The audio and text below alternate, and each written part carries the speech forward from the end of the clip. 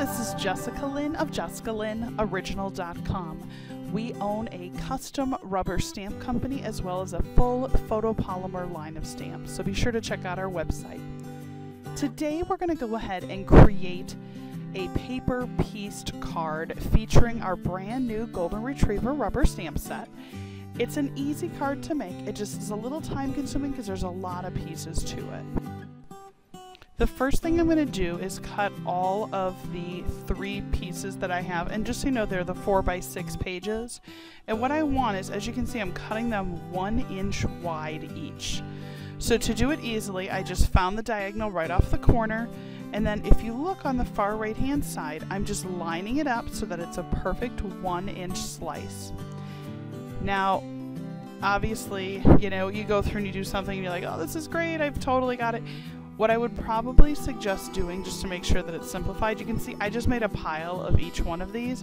Not a smart idea, because then I didn't know how to go back to each one and make sure they were in the right order. I would probably number them as I pull them off, just with like a light pencil, just so that I could go through, and you should be able to make 3 cards, although because I didn't number them, I probably could only make 2, because I didn't know which ones were the right one. And you'll see later I have to go in and then accommodate for that. So let's go ahead and cut all 3 of the sheets, and then what we're going to do is we are going to make a cardstock base, and we'll do that in just a moment.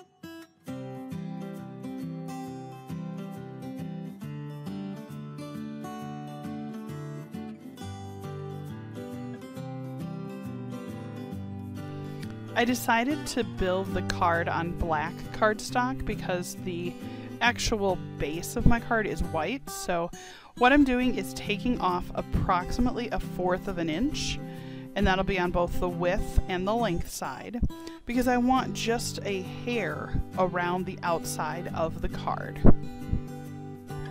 So you can see I'm just double checking my measurements on my cardstock to make sure that I don't over or undercut. Let me just go ahead and slice that up. And you can see, so you get a nice little frame, little border all the way around. Really like that. I think it's going to make it pop. From there, what I'm going to do is I'm going to go ahead and start with my smallest, and I'm just going to glue it up. And then I am going to start paper piecing one from my original set. And then I'm going to pick, see, and this is again where I probably should have numbered them, so that I would have known which one was number 2 and which one was number 3 of each one. And so what I'm going to do is just round robin through each of the different stockpiles of color. And again, you're just going to want to line it right up against the, oh, a little higher there, Jess. There we go. Right up against the edge of the other one, because we want it to be flush. Okay. Then I'm going to go and pick the 3rd one, which again, if I would have numbered this, would have been much easier. And just make sure you line it up. And again, we're just going to paper piece this and go 1, 2, 3, 1, 2, 3, glue them down until we have created a new base with these matching and coordinating papers.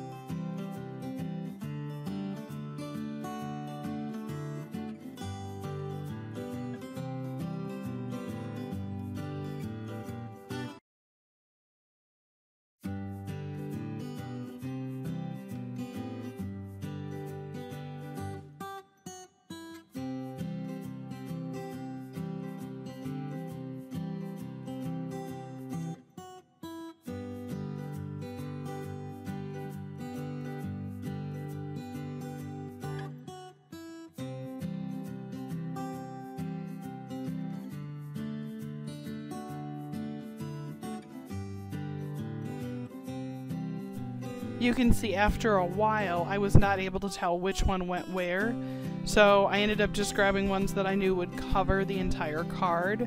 And again, this is that whole if I would have numbered, right? So now what I'm going to have to do is actually cut it out, and I just flipped it over and trimmed it so it was the size of the cardstock. So super easy. Now from here, you can see I'm just trimming up a little bit more just because it wasn't perfect, so I want it to be nice and crisp. especially because I'm going to be putting this on foam risers. I want to make sure it really pops.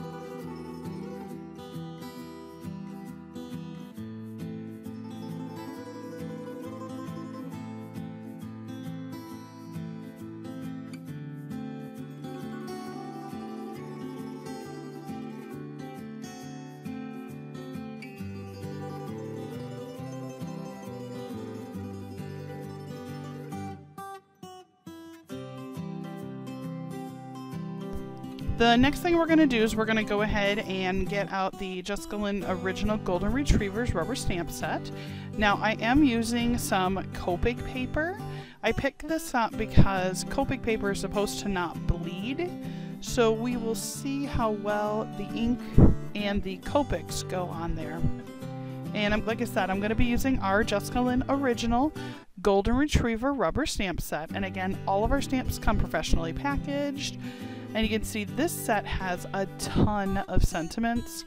If you are thinking about using this stamp set or interested in purchasing it, I will put the link down below.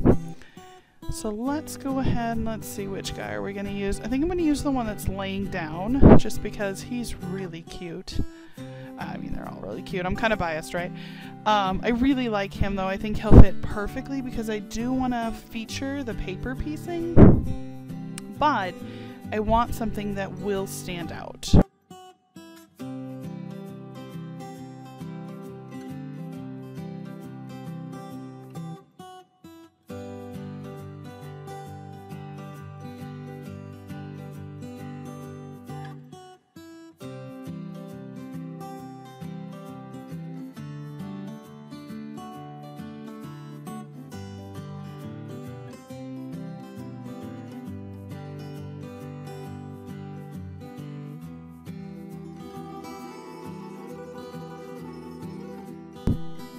For this card, I am going to use my Close to My Heart ink. These ink pads, I'm going to tell you, I love the Close to My Heart ink pads.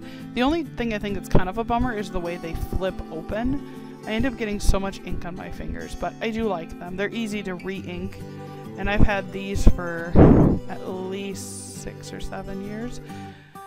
So I'm going to go ahead and stamp 2 of this adorable golden retriever. And we don't have die cuts, but I do have a brother scan and cut, so I'll be using that as my die cut, if you will. So I'll show you that in just a moment. I always stamp 2 just in case that the first one I smear something or I go to color it. Now I have to leave enough space in between them so that my brother scan and cut can go ahead and put a border around them, because I do like when it has just a really fine little white border.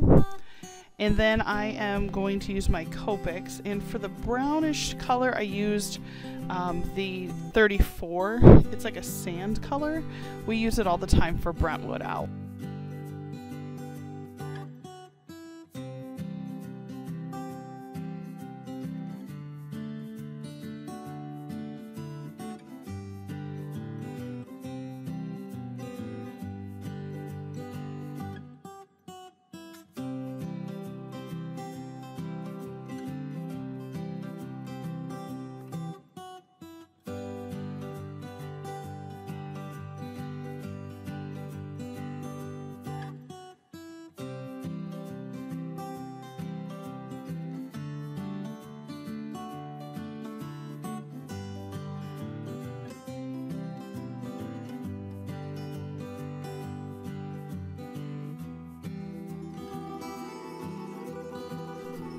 I'm going to zoom in nice and close so that you can see this. Now, first off, like I said, I'm using that 34, which is a sand color. Now, the only bummer is when I zoom in this close, you can see that I got out of the lines just a little bit. But the Copic paper, I'm actually pretty impressed with it. It does hold the color very well. And I did find that unlike when I use other cardstock, the Copic didn't bleed through the back side either, so it really held up very well. To go in and put some shadows in there, I love to use the warm family color of grays, so the W1 through 9 or 7. Let's see what I grab here. I think through 7. So those are my favorites, the warm ones. I think they just I don't know, for everything I color, I always want a warm gray, not a cold gray. So I'm just going to go in and add some shadows to him, just to make him just a little bit more dimensional.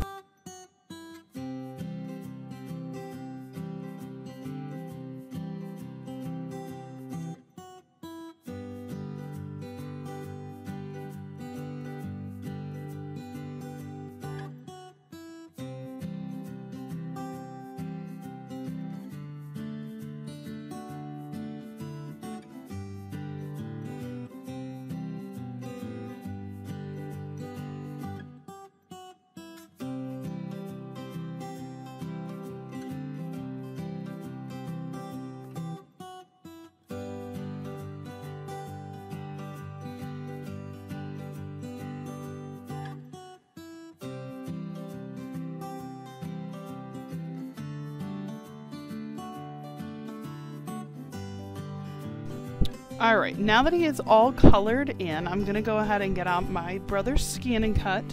I absolutely love this machine. The one thing I am not in love with is the boards that you have to send through, or like the little cutting mats. You're supposed to use the stickiness that's on those, and I've had nothing but boards that just are not sticky after using it once or twice.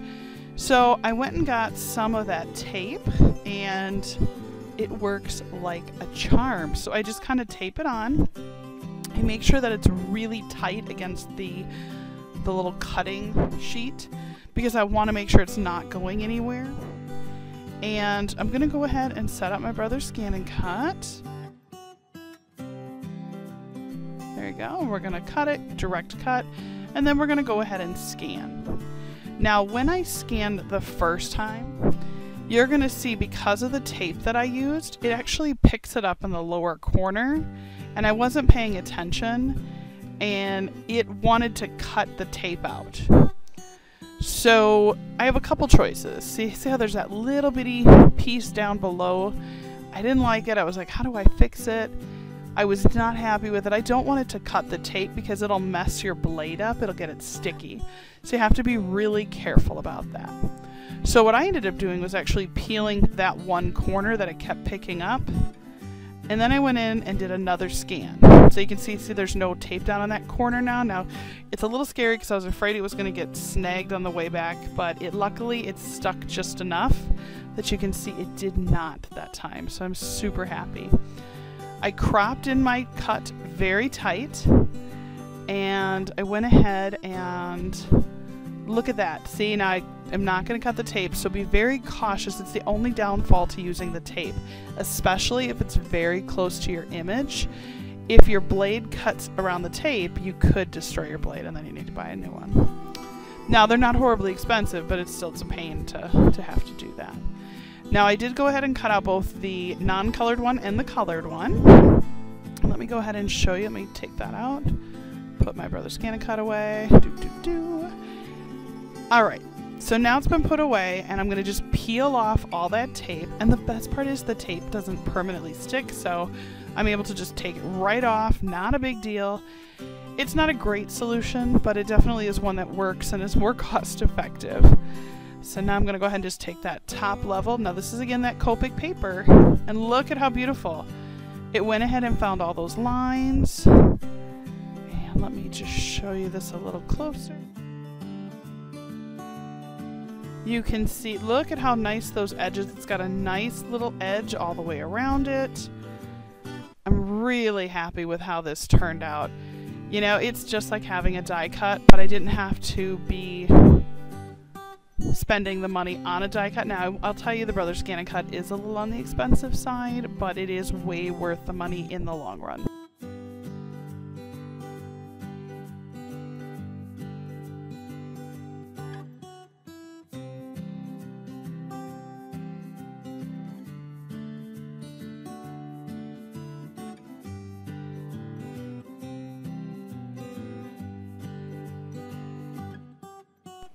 Alright, so now we're going to go ahead and actually put the card together. So I went ahead and glued the back, and you can see I could have maybe put it on foam risers if I wanted, which could have added additional dimension.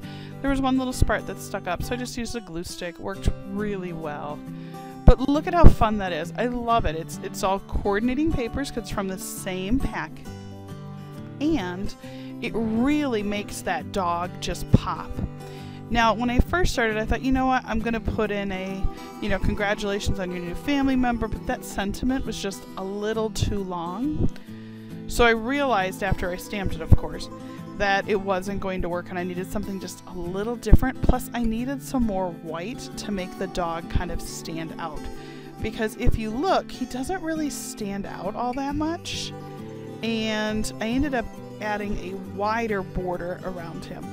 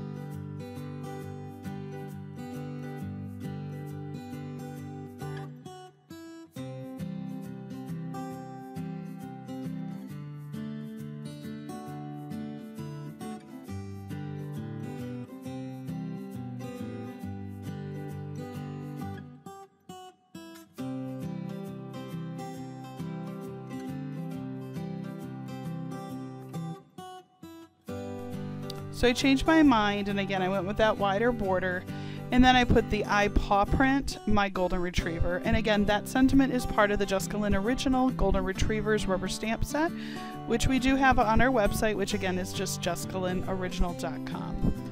So I went ahead and glued that about 1.5 inch wide white strip, and then I'm going to do my little cheater way of just cutting it off so that it's flush to both sides of the card.